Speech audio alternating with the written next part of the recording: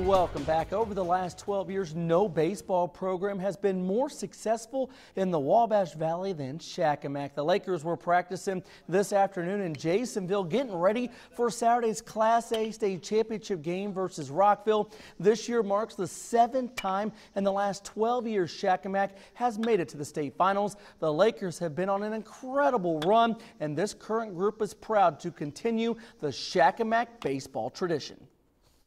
I'm just really blessed. This is my 3rd year going to Victory Field, and it's just an honor to play for this program of Shakamak Baseball. You don't want to be the ones to let the tradition fade away, so it's really good just to keep it going and keep the Shakamak tradition alive. They grow up loving baseball and playing it, and their dads and grandparents and even moms get out there and support these kids from the time they're 4, 5, 6 years old through T-ball all the way to high school, and so it's a tradition that keeps on rolling.